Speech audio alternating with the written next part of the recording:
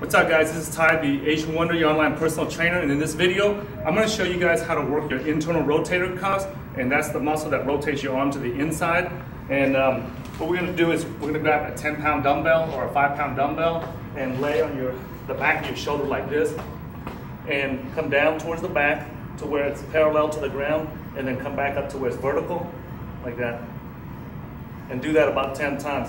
Again, don't go heavy with the weight.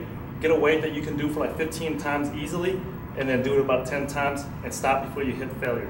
So do that 10 times, and that will work your internal rotator cuffs. When you finish, obviously do the same thing on the other side, like that. And notice how it's vertical, it's lined up across my shoulder here. If it's slightly in like that, it's okay, it's not gonna kill you. But if it's out a little bit, it's not gonna hurt you either.